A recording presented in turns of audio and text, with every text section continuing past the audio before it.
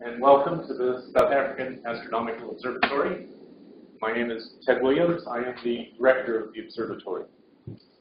Today we will announce an unprecedented astronomical event of great significance, and also one in which South African astronomers and South African facilities have played an important role.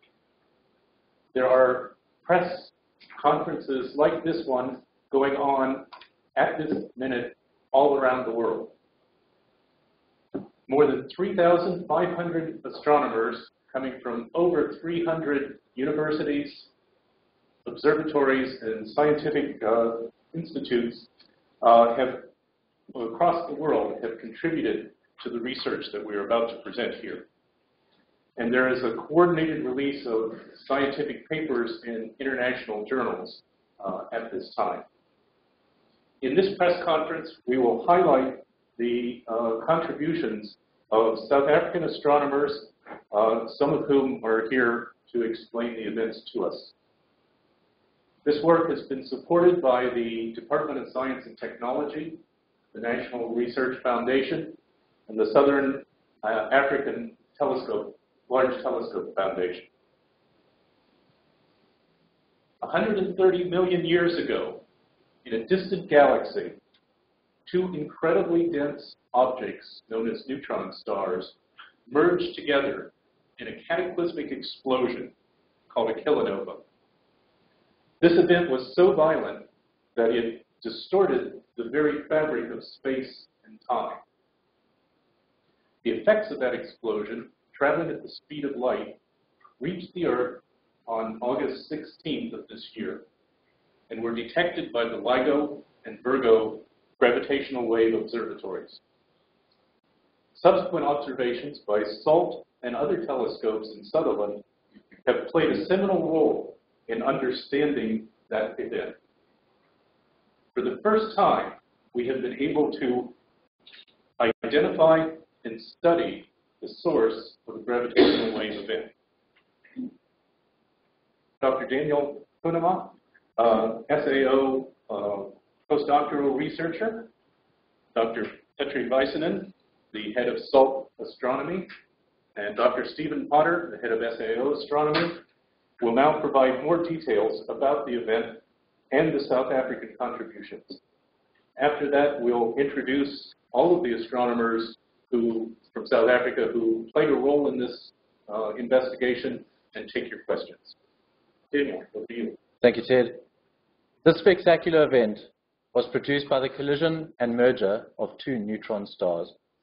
These extremely small and dense objects are the remains of giant stars that have exploded as supernova, and more mass than the Sun is compressed into a sphere that is about the size of a city. These neutron stars are commonly found in pairs, and Einstein's general relativity predicts that these incredibly massive objects should produce detectable gravitational waves when they merge. Gravitational waves have previously been detected 4 times by the Laser Interferometer Gravitational Wave Observatory, LIGO, leading to the 2017 Nobel Prize in Physics just a few weeks ago. However, this is the first merging neutron star pair rather than a pair of merging black holes. It is also the first time that the source of the event has been precisely localized and identified, allowing subsequent observation across the electromagnetic spectrum, including gamma ray, X-ray, optical, infrared, and radio measurements.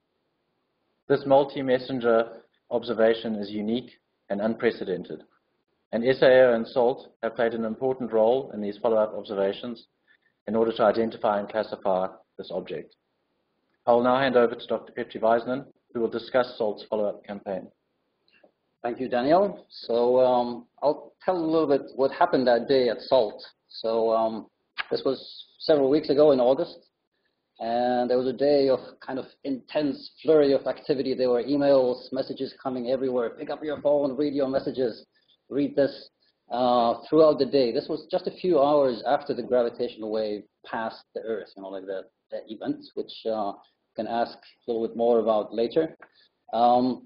A telescope in Chile then finally was able to localize the event seen in the optical just to the outskirts of a galaxy that Ted mentioned, 130 million light years away, NGC 4993. And when I got those coordinates, so I just happened to be observing at SALT at the time, we got those coordinates in the afternoon, decided to drop everything because we knew that everybody who had a working telescope in the southern hemisphere was scrambling to get data on this. So we dropped everything else, went for it, as did several other telescopes in Sutherland, SAAO.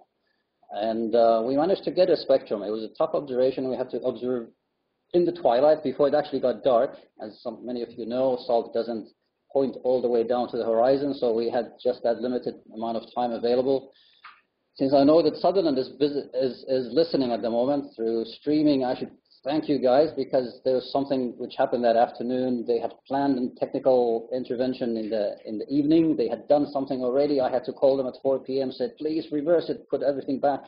And they had to redo everything so that we were ready for the observation. We did it.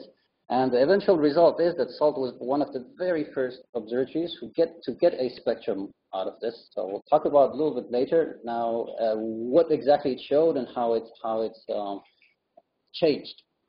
Because the crucial aspect over here was to get on it early and to then keep observing. The science comes out from combining the data from throughout the event over the hours and days. And just to finish off, for me, the significance, I think, is illustrated well. If you consider that we've been looking at the universe essentially through one sense only. We've been looking at it, seeing it, right? Light. So we do multi-wavelength astronomy. We do optical, infrared, radio, all of that, with meerkats and all. But it's still one sense. So now this gravitational event a couple of years ago, you can think of that you all of a sudden started hearing voices from somewhere in the universe, right? You don't know where from. And now all of a sudden, for the first time, you could localize it to one object. For the first time, you know, I could see Simon over there speaking, and putting that information together, the two senses together, that's the immensity of this event, really. It promises so much more in observing the universe and understanding the universe.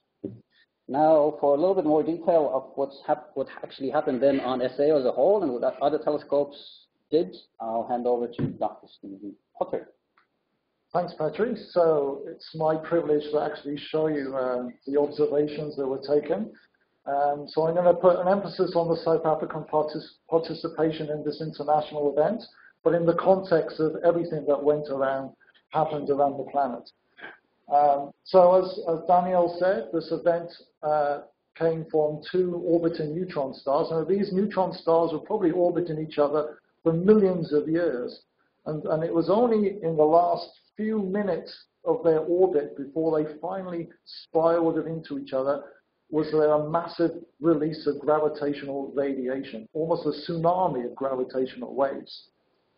But this was 130 million light years away. So by the time these gravitational waves arrived here at Earth, they're only minute ripples in space and time.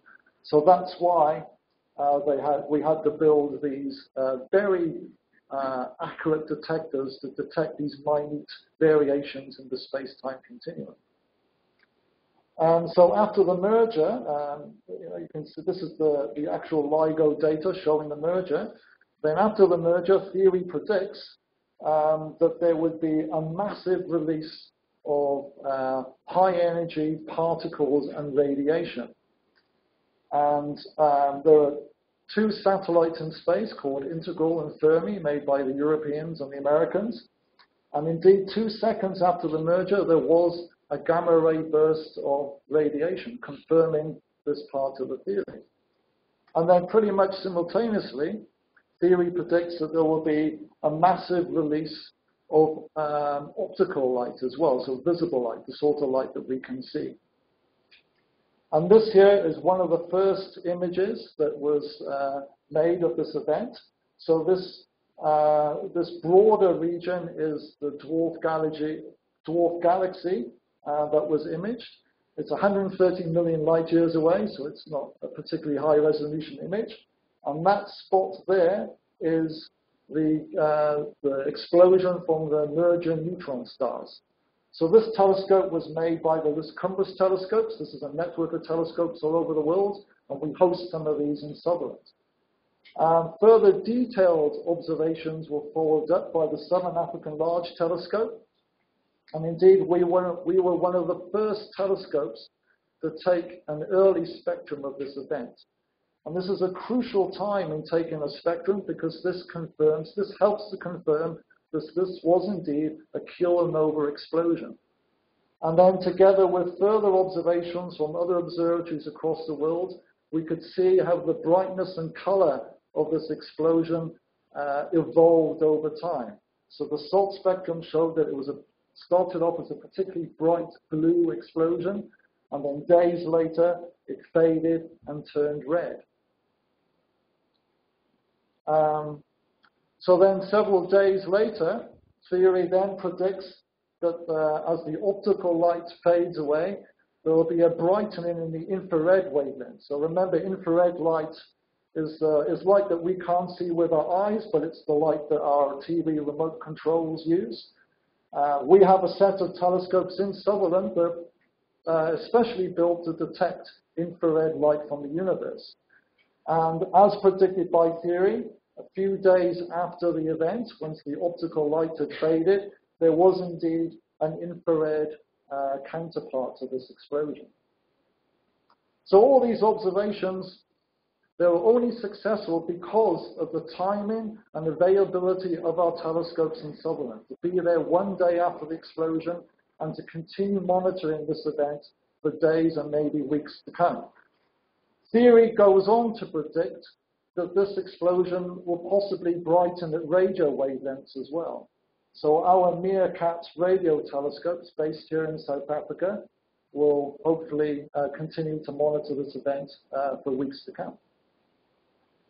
So that's the main results, and I'll hand back to Ted. Thank you all. I'd like to now introduce some of the other scientists who were involved in the work done here in South Africa and ask them to come forward. Dr. Fernando Camilo, the Meerkat chief scientist. Kai Stats, a visiting scientist from the LIGO Observatory. And SAAO astronomers who were involved, who participated in the observations. Dr. Encarni Romero Comunero, Dr. David Buckley, Dr. Stephen Crawford, and Dr. Sudhanshu Barwood.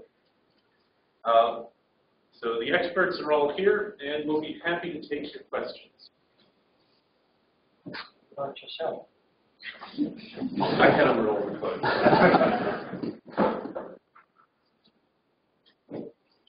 Any questions? If not, we'll ask you questions, so you better ask them. I understand the location of this event of LIGO is quite a large area of the sky. So how does it look like? Who wants to take that one? You have a. I can take it. We do actually have the image there, if we can click through to it. So the detection was detected by LIGO, and both LIGO detectors in the US, as well as the Virgo detector in Italy, simultaneously, with a very slight delay, actually. So the Virgo detected it first, and then the two LIGO a couple of milliseconds apart. From that, we already had a swath of the sky, which was a possibility. But unprompted by the LIGO detection, the Fermi gamma ray detector in space detected a gamma ray burst, which was then also detected by the integral space telescope. And combining these 5 observations actually narrowed down the patch of sky to a very small area, as you can see there, with about 50 known galaxies in it. And from that, the SWOPE telescope actually managed to locate one with the new transient quite quickly. Comment about some of the... So some of the wide field optical survey telescopes in the world played an important part in localizing what the optical counterpart was on the basis of knowing the positions that we would find from the high energy gamma rays. It was also known from the nature of the gravitational wave event that it had to be relatively close. In other words, less than the distance of this galaxy, or about that, not much further than that. So that really localizes the number of potential galaxies in the field. And quite fortuitously, there is a program going on surveying galaxies at those particular distances. So there was already some a priori information on the galaxy that in the end this event happened in. So by the combination of these various facilities around the world, it was finally localized to this particular galaxy that was mentioned. And then, of course, the discovery right in the outskirts of the galaxy of the optical outburst just led to all of the other follow-up observations that were done. All of these hundreds of telescopes and astronomers. Fernando. Well, I'm just going to say maybe a few more details that I don't think have been mentioned yet that are very interesting in this event. So first of all, to address your question, that area of the dark green circle is about 30 square degrees or so about 60 times the area of the moon, 100 times, let's say, the area of the moon on the sky, give or take. And there are indeed many galaxies there, but LIGO, the LIGO event, of course, also gives you very interestingly the distance to the source. And in that case, well, not surprisingly now, the distance that we know for the galaxy, independently of what it means, matches the LIGO distance. So it all hangs together about 130 million light years away. One thing that I think hasn't been mentioned yet is that this is actually a very nearby event as far as these things go. This so-called short GRB that was observed by Fermi, we've known of those events for many years now, but all of them take place further away in the universe. So this is very interesting that it happened nearby, relatively speaking. So what does that mean? That remains to be seen in detail. But it's quite interesting. So I think it's super exciting. I mean, some of us have been dreaming about these things for decades, literally. And these observations are starting to answer some of the questions that we had, but they're also raising other questions. So it's relatively nearby, which also, by the way, means in some sense it's relatively faint in gamma rays. What does that mean? Is there a coincidence? Is this an unusual event? As things go, will we detect many more like them in the years to come? How do we compare these events, this one nearby, to many more that we've seen until now, just in electromagnetic waves, much further away in the universe? Yeah, that remains to be seen. There's enormous wealth of data from this event. Elias. What are the optical magnitude of the source? And another question, was the system detected before in the X-ray? Petra, you could probably answer that.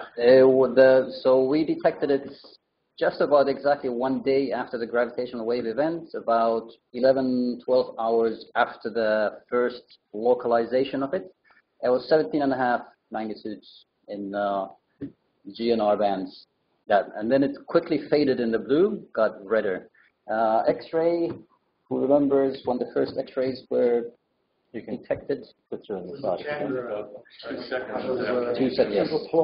Yeah. No, gamma rays, 2 seconds. X-ray was Gamma ray was very quick.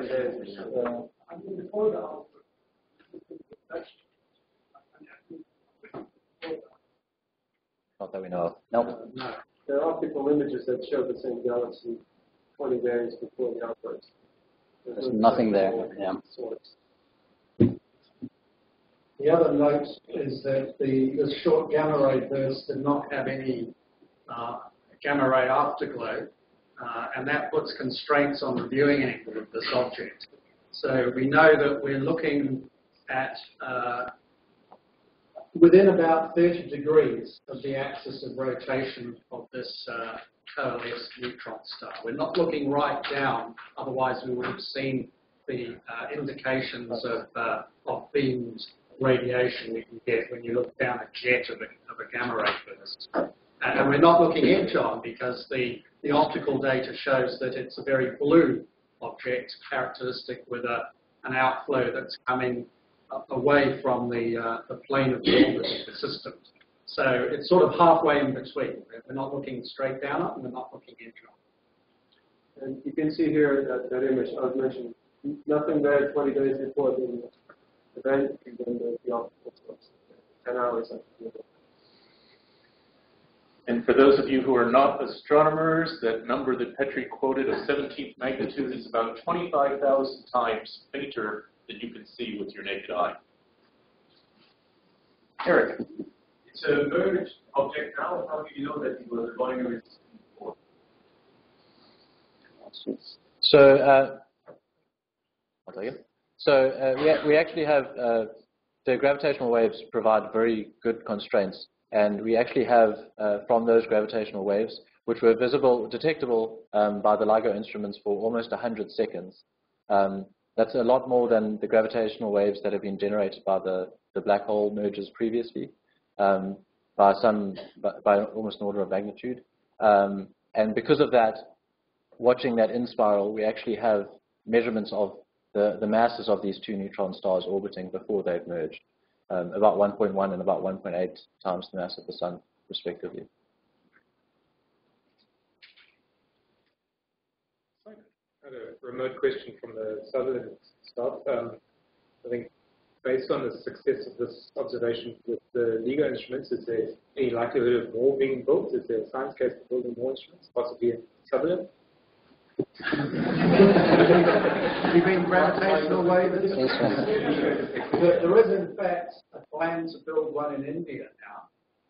So in a few years' time, there will be 3 operating gravitational wave observatories. So they're going to relocate one of them from the US to India. And so there'll be US Virgo, which is the one in Italy, and eventually India. And that will give a sort of much better ability to localize where the gravitational waves come from. But to be fair, I don't think it's Sutherland. Not in Sutherland. If I can add to that just for a moment. In Japan, there's Kagra. Kagra is very close to being finished, and that's a cryogenic gravitational wave detector. So to operate at a different frequency, but also contribute to the overall the gravitational wave detector observatories worldwide. So eventually we'll have 4, and there's now research and planning, hopefully, but the funding will be very difficult to build much, much larger observatories. So these are 4 kilometers, and they're now looking at doing 40-kilometer arms. And if successful, that would give us a very different view of the gravitational wave universe, because the sensitivity would be at a different frequency range. One interesting detail regarding the Indian LIGO instrument is that it's being operated, or it will be operated by Ayuka in Pune in India, who is one of the SALT partners, who we very much have a lot of interactions with all the time. And if the minister happens to be listening, this might be a good idea. Get rid of some of that stir change. Yeah. But what do neutrinos detect in this event? Oh. No. Does anybody know why? Well, no neutrinos that I'm aware of. No. But another thing that I think hasn't been mentioned yet here, which is extremely interesting for this event, is the kilonova aspect of the optical and infrared and ultraviolet event. So many of you will know, and some the others may know, that most of the massive elements in the universe are formed inside stars, inside massive stars, as they convert lighter elements into heavier elements and so on. And then many of those massive elements, carbon, nitrogen, oxygen, up to iron and other elements, get dispersed through the interstellar medium during supernova explosions, when really massive stars blow up. And eventually those heavy elements go on to form other solar systems and planets and our bodies and so on. But so that's all good, and we've known about this for decades, and it all kind of works. But in detail, there are always questions about where certain elements are actually formed. For instance, just to take a shiny example, gold. Our models of nucleosynthesis and so on in stellar evolution don't necessarily explain very well the observed abundance of an element like gold in the universe. So one question is, well, where did all this gold come from? And then some suggestions were there that in events like this, there were until now hypothesized, theorized, that during the collision of very neutron-rich materials, namely two neutron stars, that some of these elements would be formed. And so that was a beautiful theory and wonderful, but it had not been observed before. And it turns out, in detailed spectra of this event, that this has now been seen. So some of that optical light that people have detected is actually due to the decay, the radioactive decay of some of these elements being produced in this enormously energetic event. So this is a beautiful thing. That and other similar stories that will just keep on giving for years to come. This event, it's only begun to be explored. What will tell us about it. Sarah. I might have missed it, but what's next? Is it a big neutron star? It's a big neutron star.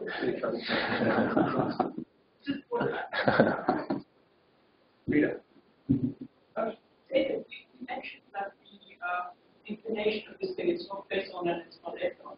It's about 30 degrees. Yes, so how is it that you see a GRB if you're not looking right up there? Well, you don't see a GRB afterglow, but you see the fireball in your initial. I mean, the gamma rays themselves, though, aren't they supposed to be strongly beamed and you only see what it's doing by that? Well, I think for the short gamma ray bursts, this is consistent with the observations by integral that you're not looking right down the jet. And it doesn't imply that the jet opening out at least. Maybe it does, I don't know. Right. So the solid spectrum shows absorption. Not really. We took a low resolution spectrum to get the overall shape, which changed fast. As we mentioned, it was very blue. The next day it was redder already. But the figure, do we have it over there? Yeah, so we don't actually trust the wiggles all the way in the left, so not astronomers in the left side of that spectrum. It's probably due to background subtraction issues because we took it in twilight. So we trust the shape is correct, and that's changing, but like Fernando was mentioning, other people have seen gold there, lead, all of those exciting things for the first time, seeing elements being formed in an explosion like that. We didn't get that. That's from Chilean telescopes who were able to observe it for much longer integration times. A little bit later as well. Late. So they didn't get it as fast, but they got, as we say, higher signal to noise spectra a little bit later on. Can I add a layperson's perspective? Yes. I think something that's really exciting for me as someone who's coming into the sciences just recently is that we all ask the question, where are we from? Where do we come from? It's something we've been trying to answer for a long time. And it's very literally the case that this type of explosion, this type of merger and event created the very elements that makes up our body, as Fernando said. So we are stardust in a poetic way. And I think that's a really beautiful confirmation that's happened, that's come out of this event, is that we're now seeing for the first time direct observations of the formation of the very elements that make up our bodies, our planets, and everything that we take for granted around us that's not hydrogen or helium. So just a non-scientific encapsulation. If I could add one comment to this, follow up. So some of you may be wondering whether this sort of thing happens just far away in the universe. I mean, 130 million light years away, we said it's relatively close, cosmologically speaking, but it's still kind of far away. And the answer is no. It happens in our galaxy as well. I mean, we know of double neutron stars. We have, since for about 50 years, we've been discovering pulsars in our own galaxies, which are neutron stars. And we found a handful that are, in fact, these binary neutron stars. And we can tell that they will collide with each other in the future. Their orbits are shrinking. We measure the shrinkage of their orbits. Very small shrinkage currently. But to give you an example, the one, if I recall correctly, that's going to collapse soonest will collapse in about 40 million years, for the one that we know. So we know a system in our galaxy that 40 million years from now will presumably cause something like this. And humans or other beings in our galaxy, when that happens, are going to have quite an interesting day. If I might add to that, the models for the evolution of these systems predict that for the sort of relatively nearby galaxies within 20 megaparsecs, there should be one a year. one of these events a year, roughly. Moses. Are they plans to improve the speed and the ability of measuring against objects in the future? Right. So for the follow-up part, it's actually the timing is actually great in the sense that we're thinking of putting focus on SAO science, and we've agreed already with the whole community and with the staff over here that time domain astronomy is a big thing that we do well, and we should be doing even better.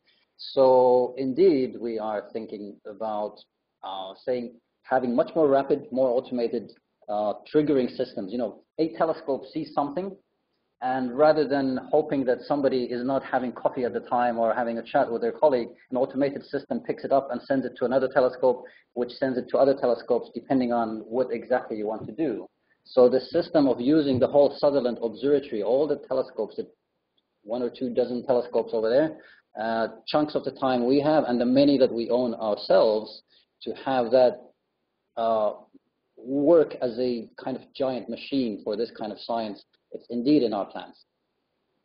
I might add that there is a telescope at Sutherland that participated in the attempts to find a counterpart to the very first detected gravitational wave back in 2015 and surveyed a very large area of sky at the time. That was a binary black hole merger, not 2 neutron stars, and it's known from theory that they should not produce any optical or any radiation, and indeed no one found anything. There was a similar very large campaign back then, which had participation from SAAO, but nothing was found. So this is 2 years later, and I think it's quite remarkable state that we're in now, that we found within 2 years of the first detections of gravitational waves, a counterpart. If you take the analogy of gamma ray bursts, which have been known for 30 years before they ever found an actual object that was associated with a gamma ray burst in the same way that we have found here. Maybe I'll just add a quick thing before we end. Just on the note on that sort of ironic thing in this whole event, 3 weeks before I was sitting at the telescope looking at that first combined light gravitational wave event, I had been in a meeting where we were discussing science for the future of SAO, and there were strong arguments saying that it'll be decades before we'll see anything on the sky to localize it close enough that it's worth spending observing time of our telescope doing it. It's not worth putting any effort into it. It'll be decades. 3 weeks later, literally 3 weeks later, I'm sitting at the telescope looking at this thing. It's remarkable. That's it from it. Point. So I just want to make a comment on the radio waves. We haven't mentioned NearCat, a little image of NearCat Leon, and so NearCat is a very sensitive radio telescope being built in South Africa in the Northern Cape. We looked at it. We looked at this event 3 times over the past few weeks, and we didn't detect a radio source. A radio source has now been detected, for instance, with a very large array, the Jensen Very Large Array telescope in New Mexico. It's a very faint source. And in fact, now we know that our NearCat upper limits, as we say, are within about a factor of 2 of the actual flux of this radio source. NearCat's being built. I mean, if this event had happened exactly as it was a year from now, NearCat would easily detect it, and we will have other opportunities starting either next year, late next year. There's the next LIGO campaign and so on. But it's interesting to contrast, for instance, what happens in the optical versus what's expected to happen in the radio and X-ray. So, for instance, the radio source is expected, theoretically, to brighten as time goes on for a few weeks to up to maybe a few months, whereas the optical source, by and large, is dimming. So we and other colleagues around the world continue to monitor the source in radio waves, and we'll see what happens. And that tells us something different about the certain binary medium and about the energetics of the event and the direction of the jets and the debris of the explosion with certain stellar material. So yeah, this is an event that keeps on giving and will do so for months to come, observationally. I mean, There'll be hundreds of papers written on this. There are hundreds of papers almost published today, and it's just remarkable. There were actually 7 papers that came out of these observations at SAAO that Right, are now in papers either in press or submitted. Yeah. Last question by Ramato.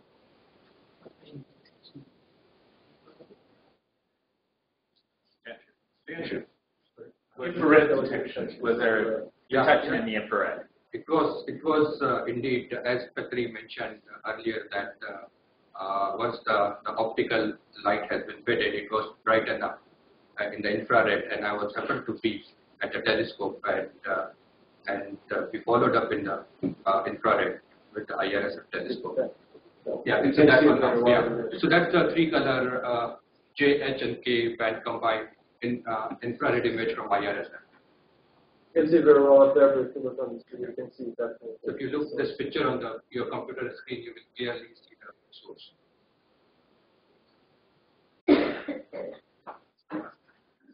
So that's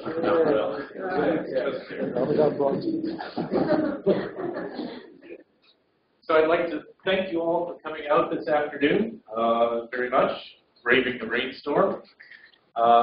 And I hope you caught a sense of the excitement of this event, that it's the first time that this combined multi-messenger astronomy has ever been done. Electromagnetic radiation across the spectrum and gravitational radiation.